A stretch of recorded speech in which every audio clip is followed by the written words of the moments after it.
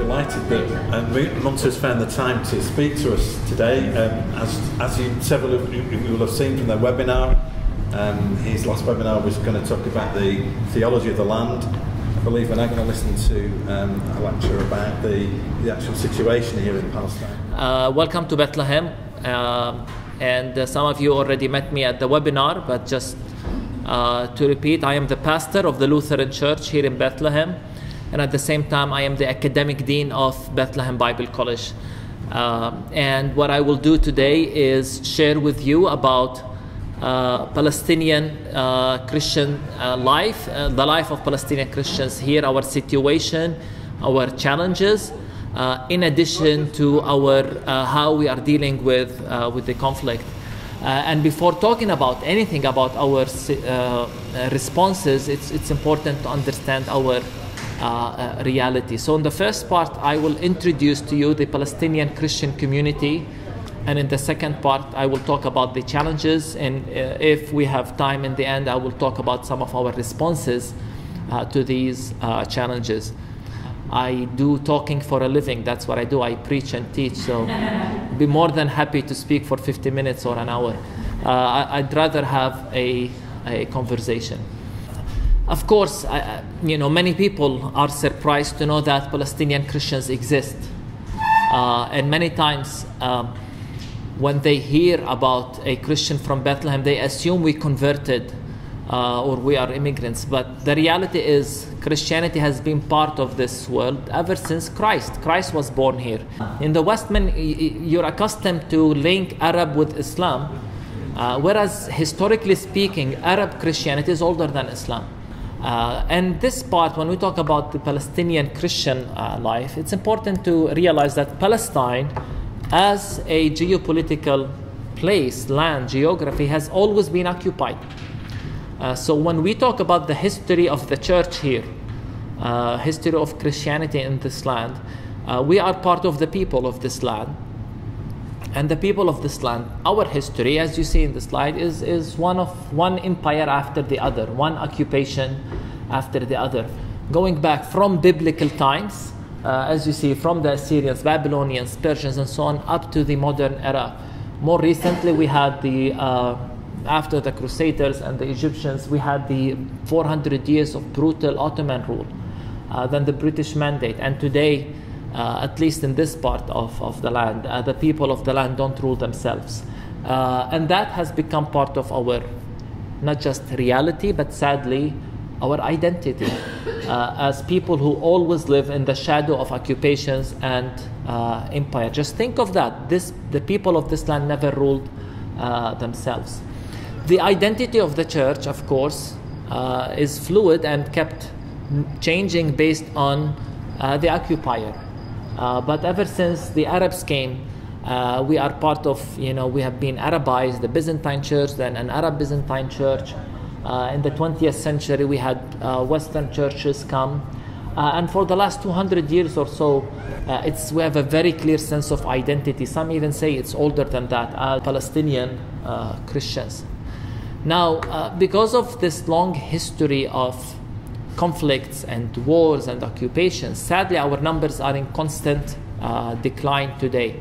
We are talking about a very small community on both sides of the divide who are Christians. The political situation is very difficult, and the church is really facing existential threats. We are really concerned about the situation 20, 30 years from now, mainly because of immigration. People are leaving because life here is difficult, as I will explain. Here are some numbers to explain that illustrate the reality here. On both sides of the divide, we have about 180,000 Palestinian Christians, the descendants or who have been here for hundreds, if not thousands, of years. 180,000. The majority are on the other side of the wall in the Nazareth area in Galilee. Those would be Palestinians who hold an Israeli passport, who live, as I said, in the north mainly. And on this side of the wall, we have around 45,000 Palestinian Christians who live, like me, under a dual reality. We have a Palestinian Authority or a Palestinian government, but in reality, the ultimate authority here is the Israeli military. We are occupied. We are an occupied people, if you want, even an occupied government, because Israel, as I will explain, controls everything. So we are divided into, because of the politics, into, even though we are one community, but into these reality. The situation of the 130,000 who live on the Israeli side is actually better than ours, because they benefit from the Israeli, some of the things in the state of Israel, but at the same time there are some discrimination against them. By the way, just to illustrate the numbers, at the beginning of the 20th century we were around 13%. 1945 we were around 8%. We were more in numbers and more in percentage, yet our numbers now keep declining. Our percentage declines mostly because of first the Jewish immigration, and second the Palestinian immigration. Palestinians are leaving, both Muslims and Christians are leaving this land. Population-wise, if you look at the Christian community in the state of Israel, you will realize that it's a very small number, 130,000 among 8.7 million. Of course, there is around 1.5 million Arabs. Not everyone is Jewish there. But keep in mind that the situation, as I said, yes, it is better, but it's not that much better, because Israel today defines itself as a Jewish state. And they just, for example, passed a law, if you heard about the nation state law, that says the right for self-determination in the state of Israel is unique to the Jewish people. This is clear discrimination against the indigenous people of the land. So the situation of Palestinians in general, that includes the Christian community in Israel, is that of second-class citizens in their own homeland, if you know what I mean. Because of laws like this, this is how the Christian community breaks down. The majority are Malachites and Greek Orthodox, and then Catholics. If we talk about the Palestinian on this side, we have a majority of Greek Orthodox, then some Latin Catholics and few Protestants and Evangelicals. Our situation here is characterized by the Israeli military occupation, and I will focus more about that later. By the way, the 45,000 Palestinian Christians make 1% or less of the Palestinian population that lives under the occupation. We have around 4.8 million Palestinians, about 2.8 or 2.9 live in the West Bank and East Jerusalem, and 1.9 live in Gaza, and 45,000 out of 4.8 means we are less than 1% of the total Palestinian population on this side of the war. Process for a Palestinian getting an Israeli passport, and what does that mean for them? They're living as yes. Israeli citizens. So the ones who have the Israeli passport are the Palestinians who survived the war in 1948 and did not become refugees. When Israel was created in 1948, half of the Palestinians became refugees. People forget that. People think many times that Jews came to an empty land and established a state. No, they came and, pretty much cleansed whole areas of Palestinians. But some survived. And those who survived lived for about 19 years under military occupation. They were not granted citizenship. Later, under international pressure, Israel made them citizens, so they gave them the passports. They benefit from many privileges that any citizen of Israel gets.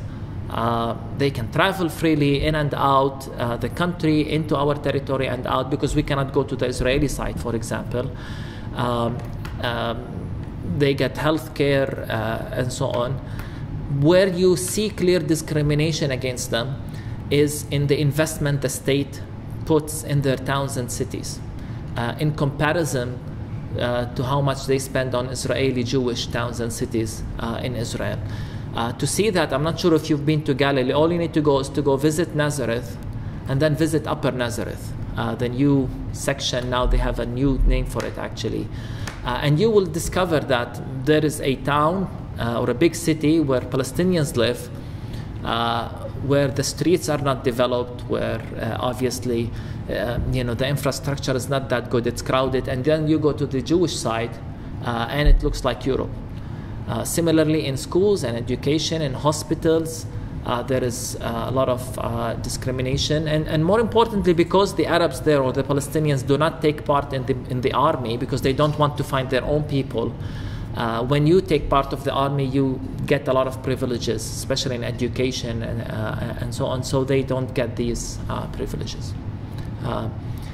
There are other issues like family reunification. It's hard for them to nationalize their spouses if they are not Israelis in comparison to the Jewish Israeli citizens, which is a serious issue. One of my brother-in-law is from Haifa, is Israeli passport. He married to a Palestinian from Ramallah. In their documents, he's a single father. She cannot get citizenship. She cannot drive. When she lives there, she doesn't get health care or any of that, the benefits that a Jewish person who marries an American get. We take pride not just by the fact that we have been here for hundreds of years as Palestinians, but also as Christians, and carry kind of the message and heritage of Christianity in this land. This is a quote from Mitri Rahib, the pastor here for 30 years. My identity was stamped by the fact that I was born in this particular place. I feel I have something like a special relationship to David and to Christ. A relationship developed not only by way of the Bible, not only through faith, but also by way of land. I share my city and my land with David and Jesus. My self-understanding as a Christian Palestinian has a territorial dimension. Another theologian, Naim Atiq, is an Anglican priest, puts it this way: the Palestinian Christians of today are the descendants of those early Christians. Yet this is no cause for hubris. With humanity that befits their Lord, they accept it as privilege that carries with it a responsibility for service. In other words, we really have a sense of understanding and rootedness in this land. We don't think of ourselves as kind of not belonging. The other way around, we feel that we are part of the story of this land, and those of us who stayed here are very determined. And I like to classify these challenges into 5 categories. Some of these categories, at least number 2 and number 3, are challenges all Palestinians face. Number 1, number 4, number 5 are challenges we face because we face as a Christians. They are distinct or unique to our Christian experience. The first one is what I call ecclesiastical challenges. We have a small number of Palestinian Christians, yet this small number is a bit divided. Not against itself, but it's a fragmented church because of the history. You've seen the figures, and more importantly, now we're not fighting with one another, but in my humble opinion, we're not working well together, and we don't have a unified leadership. Every head of church in Jerusalem, the 13 recognized churches, are kind of morely concerned about maintaining the presence of their church. Meanwhile, because many of these churches still have strong Western influences, there is a gap between the people and the leadership. For example, the biggest church here in this region is the Orthodox Church, and it's called the Greek Orthodox Church because the patriarch of the church is Greek, and the church is pretty much governed and led by Greek monks and Greek bishops, even though the congregation themselves are Palestinians. This, as I said, creates a gap between the leaders and the congregants itself. sometimes this gap becomes into a tension and a conflict. And today there is a conflict between the Orthodox community and the Orthodox patriarch. It's a big conflict where the patriarch himself is not welcomed in many Orthodox churches. And that really causes a lot of not just tension, but you know, with all of these challenges in a time when we all need to work together in unity, to have 40% or so of our body crippled by this problem is really sad. At the same time, the second biggest church here is the Latin Catholic Church, and right now they didn't appoint a patriarch. Instead, they have what they call an apostolic administrator, who is an Italian appointed by the Vatican. Now, he's a good man and there is no tension. He's actually respected here in the community, welcomed in all churches. But the fact remains is that he's Italian, and that again creates this sense of guy. He doesn't, you know, even speak Arabic. But to me, with these unprecedented challenges we have, we need strong indigenous leadership. Ironically, out of the 13 heads of churches we have in Jerusalem, the only 2 Palestinians are the Protestants, the Lutherans and the Anglicans, because our ecclesiology demands that we elect our bishops, and it's only natural that we elect Palestinian pastors into that position. Even though we are small churches, our bishops play a very important role in the public sphere simply because they speak Arabic, and they are Palestinians who feel the challenges and are able to communicate not just with our Protestant communities but with the whole community. I hope this makes sense. The second challenge, and really by far the biggest challenge, is the one of occupation, the political reality here. As I said, yes, we do have a Palestinian government, but in reality we live under the military occupation. Have you seen this map before, and do you understand it? What you see here is the small territory of the West Bank. And the blue dots are the Israeli colonies or settlements and military bases, which are, as you see, all over the West Bank. So you know what a settlement is. It's a Jewish-only community, but they are more than communities today. In fact, they are, some of them have, you know, are big cities, some of them have universities, hospitals, some of them are bigger than Palestinian cities, like Ariel and Ma'ale Adumim. Many times, not only we cannot access these or live in these or even enter these settlements, many of these settlements are connected by a system of roads, and we cannot drive on these roads. And this creates a lot of fragmentation within the West Bank itself. And then you add to that and settlements are built on Palestinian land, not simply land that we dispute and we say this is ours, they say theirs, and I'm saying it's our land. Many times they're built on privately owned land that a family has owned for hundreds of years and farmed and so on. Many times it's built on land that we have documents from even the Turkish days that says it's ours. The same with the roads, and the same with the separation wall, which is what you see in the red and purple here, which in some cases cuts deep into the West Bank. The majority of the separation wall is built inside the West Bank. Here it cuts deep to protect the settlements. So imagine your life here as a Palestinian having to always avoid the wall and the settlements. In this part, it cuts so deep into the West Bank to make of a greater Jerusalem, to increase the area of Jerusalem which Israel annexed and made it part of Israel. And we are here in Bethlehem, surrounded by one side by the wall, settlements here. Leaving Bethlehem, you cross a checkpoint. We cannot go to the other side, of course. We cannot cross to Israel. And to go to Ramallah, another Palestinian city, for example, you have to circle around the wall. And by the way, all it takes for Israel to besiege Bethlehem is to close 2 checkpoints. And then Bethlehem is under siege. And that is not a hypothetical case. That happens a lot. There are other checkpoints, but they take us to Jerusalem, which we cannot access anyways. We're not allowed to cross anyways. So let me just be very clear. If you are living in Bethlehem as a Palestinian, you're not allowed to go to Israeli territory? No. Only a few selected privileged Palestinians can cross those with a valid permit, either to work. The majority of those who have the permit, we're talking about 2 to 3% of the Palestinian population, they have it so that they can go to cheap labor in Israel. It's still much more than what they would get working here, but they go work in building, construction, and factories. Israel grants them this permit because they need them. And if you go in the morning to the checkpoint, you see them, thousands, lining up in the morning to go to work at 8 a.m. But the majority of Palestinians don't have that permit. So that's, and it's important to underscore that these things are never reported in the news. How much control Israel has over our lives. And I haven't even talked about water, which Israel controls. Remember that we don't control our borders.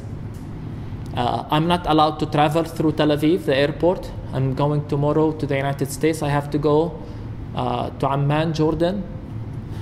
Controlling the borders means that Israel controls the exports and the imports, and it's slowed and taxed many times. And controlling the borders means that even, I mentioned the issue of spouses. There are thousands, I think 20,000 Palestinians who are married to foreign spouses, and Israel does not grant them the visa these days. And they're leaving one family at a time. At the Bible College where I teach, we've lost 2 faculty members. One of them is married to a Bolivian woman, no visa. We've lost another Palestinian woman who's married to an American pastor, and Israel does not give them the visa to live here. The reason, you're married to a Palestinian. Yet at the same time, any Jewish person around the world can move and live in the Holy Land, and it will become their home. They will have more rights than the people who lived here for all their lives. And we ask, where is justice in this? Is this fair? And to me now, if I am to speak honestly, what we ask even the most, how do Christians support that? You would wish that the Western Church is silent, and it stays like this. In other words, if you're silent and leave us alone, maybe that's better. Because the Western Church is not silent. The Western Church is part of the problem. It's justifying this, and it's funding this. And I'm not saying funding it only through taxes. And I'm not sure, we say this, or through support from their governments. We're talking about billions, not millions, billions of dollars invested and given from churches, not just to Israel, but even to settlement projects, and to the army. Theology in seminaries and in churches all over the world is justifying this. Sometimes simple language that Christians use. Take, for example, the common phrase that Jews return to their land. That's many people just say this without thinking what this actually means to Palestinians. Because when you say returned, it immediately assumes that I am taking someone else's property. Whereas, we've been here. Sorry, we didn't get the memo that God promised this land 4,000 years ago. And these are their descendants. We can know that for sure. They're his descendants, Abraham's descendants, and God defines or privileges a certain race, and they're okay. They can leave and come in whenever they want. It doesn't make any sense, but this is what is taught in churches and seminaries. When you say Jews return to their homeland, does that mean that I cannot call this land home because I'm not Jewish? I always joke, our problem as Palestinians is that we have the wrong DNA and the wrong postal address. And because of that, we've been oppressed and discriminated against by even the church. So if the church was silent, maybe we wouldn't be complaining as much. Our problem is not, I have this big problem with the silence of the church. I've write about this all the time. But in our case, it's not that the church is silent, it's that the church is justifying this through action and through theology. Heck, even through prayer. Prayers are held on weekly basis for Israel and the peace of Jerusalem and the Jewish people. And sometimes I joke to Christian Zionists, can we get a prayer at least as Palestinians? Okay, we don't want your support, can you pray for us? So there was a question in the back, and then we come here. Could you say something about your approach to BDS? Okay, what is BDS? BDS is the right now a international movement that pretty much originated in 2005 as a response to a call from the Palestinian civil society to do three things: boycott Israel, divest from companies that are working with Israel, or especially in the occupied territories or in settlements, and push for sanctions against Israel. So the three letters, boycott, divest, and sanction, become the BDS movement. One of the biggest supporters of the BDS movement in a place like the United States is the young, growing movement among Jewish Americans called Jewish Voices for Peace. And it's interesting because many people think that BDS is anti-Semitic, whereas its biggest supporters right now are Jews who are opposing the occupation. The BDS movement is clear in its goals that we are doing these three things in order to end the occupation. In other words, if the occupation ends, it should be perfectly fine and even encouraged to normalize the relationship with Israel. And the inspiration of the BDS movement is South Africa. And it's argued that only when South Africa was boycotted and sanctioned that they were forced to get rid of apartheid. And again, the rationale behind the BDS right now is that if we treat Israel like a normal state, we are approving their actions. The South African leaders, by the way, who visit this land, some of them, and I can remember exactly what they said, church leaders, they said, one of them told me, "I can smell apartheid from distance. What you have here is worse than apartheid." And that's what they said. So the rationale with the BDS movement is, why are we treating Israel like a normal state? Rather, Israel should be held accountable to what they're doing. And it is seen as a non-violent approach to resistance. And again, it's the inspiration of South Africa. Now, when it comes to the Christian position of BDS, I'm talking about Palestinian Christians, and I'm talking now about official positions, because many churches has ties with Israel when it comes to visas and properties and so on. Church leaders are very careful, and they try to shy away because Israel pretty much threatens them. And right now, Israel is making it even illegal for anybody. If you are openly supporting BDS, and when you arrive at the airport, you will be deported. And you might face jail time in Israel as an Israeli citizen if you openly support the BDS movement.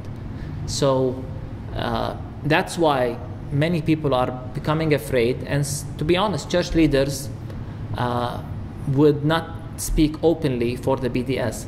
Activists like in the Kairos movement looked at BDS and actually encouraged it as a form of creative resistance. And the rationale is simple. The occupation must be resisted because it doesn't agree with God's vision for this land. We are called to resist evil, but we're called to resist evil with good. We're not for revenge, we're not for violence. So church leaders look at, or the church activists, the theologians, look at the BDS movement, and the words are, this is an expression of nonviolent resistance. When people ask me about the BDS, I say, would you rather have someone blow himself or herself up and kill civilians in Tel Aviv for the Israeli society to realize that there is occupation here, or BDS, or nonviolent resistance? It's complicated because some expressions of the BDS movement around the world, if I am honest, are anti-Semitic. Some expressions. There are some activists, pro-Palestinian activists, that say horrible things that even we as church leaders, you say, no, this, I don't want to be associated with that, okay? However, what we have a problem with, what I would say I have a problem with, is churches that simply seek to be diplomatic and are too nice and too polite in their language, and would not say anything remotely offensive or that might be interpreted as supporting the BDS.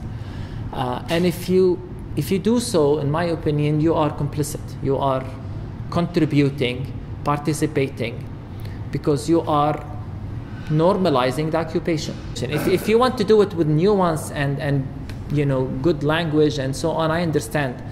But as long as you're clear as churches where you stand when it comes to the occupation. There are churches who are not willing to engage with Palestinians and Palestinian Christian leaders because of their position of BDS. So they're more concerned with our position on BDS more than they are concerned with the occupation itself. And they are trying to tell us how to resist, which really doesn't make any sense, that you're speaking from a position of power as a church, and you're speaking from outside.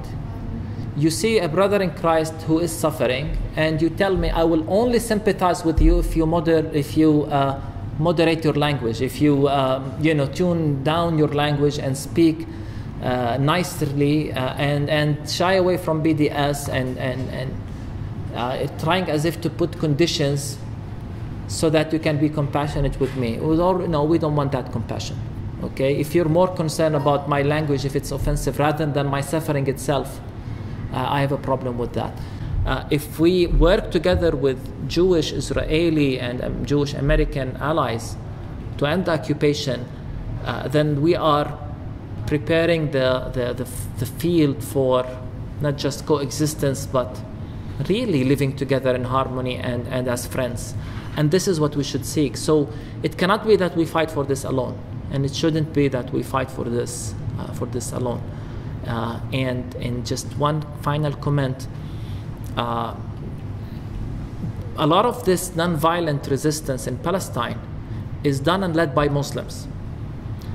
So I don't want people to interpret that it's only Christians who are promoting non-violence and Christians and Jews will get along. No, we're talking about even Christian Jews and Muslims who can get along. I'm convinced of that. And non-violence actually provides a tool that we work together with.